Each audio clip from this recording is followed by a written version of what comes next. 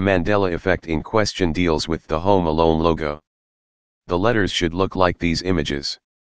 The Mandela effect in question are the letters A, L, and O are joined together in alone, and the letter E is now tilted upwards like this image. Another Mandela effect in question deals again with CERN.